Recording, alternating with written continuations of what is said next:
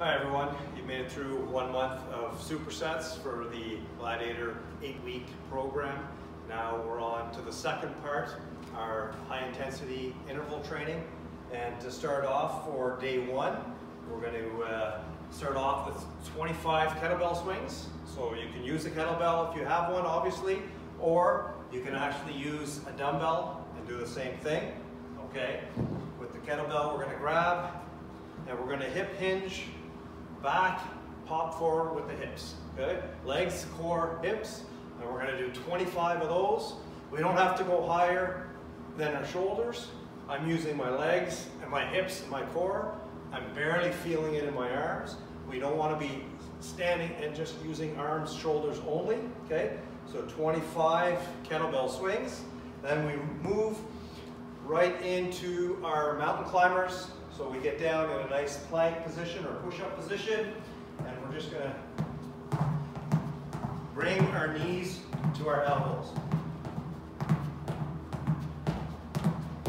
All right, we're going to do, it says we're going to do 25 of those. Then the next exercise, we're going to jump into thrusters. We can grab 2 dumbbells. All right, we're going to put them up at our shoulders. You can go neutral grip or pronate. Okay, we're going to squat down, pop the weight up, squat down, pop the weight up. Okay, and that calls for 25 of those as well. And then next we're going to do a skater hop, and it says calls for 10, so 5 on each side.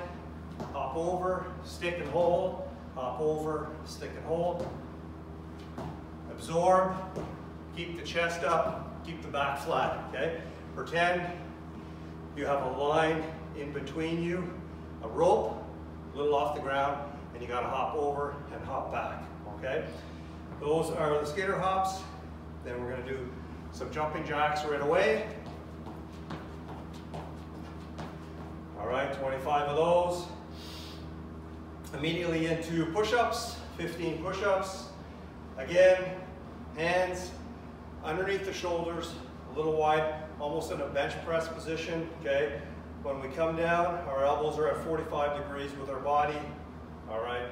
And our hands are positioned at our chest, not higher up. So we're gonna do 15 of those.